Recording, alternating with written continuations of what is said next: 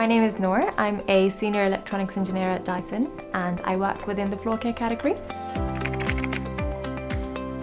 An electronics engineer is actually an umbrella term. You get lots of different types of engineers who work with electronics, people who work with sensors, system integrators, write software that go within the microcontrollers. Some people design circuits, like myself. I'm a hardware engineer.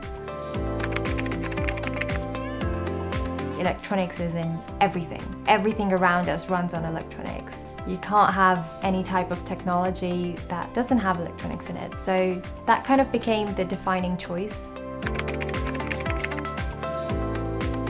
So a normal day as an electronics engineer totally depends on where we are within the project. At the start of our project, we are gathering requirements to understand what types of circuits we need to design. Somewhere in the middle is the best bit, where we're actually designing circuits. We use a lot of simulations, and then we like to prototype things, test them, understand that our circuits work. By the end, we are in a verification stage and making sure that it's ready for production.